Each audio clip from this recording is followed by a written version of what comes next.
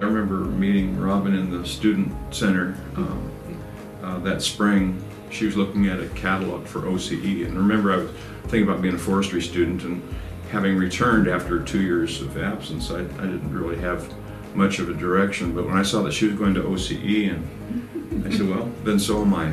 So we both wound up as school teachers. So I enrolled in the forestry program, and I couldn't have been happier with that decision in my life. I taught elementary school for 14 years, and then I became assistant superintendent, and then they hired me as the full-time superintendent, and I retired then in 2008.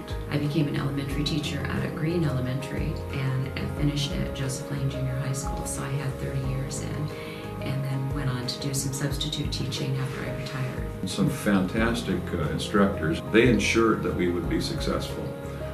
And so that great start, I think, put us both on the road to success at the university level. I saved a lot of money by going to school here in the beginning, but I have continued to enjoy using its resources as an adult. I love UCC too for the benefit that it provided for so many people in our community.